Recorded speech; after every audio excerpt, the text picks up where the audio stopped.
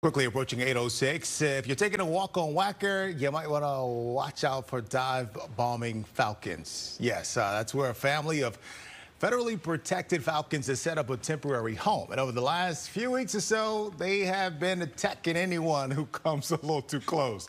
Just last week, one guy said he was walking below the nest at 100 South Wacker when he was hit with what felt like a 16-inch softball, leaving him with a gash.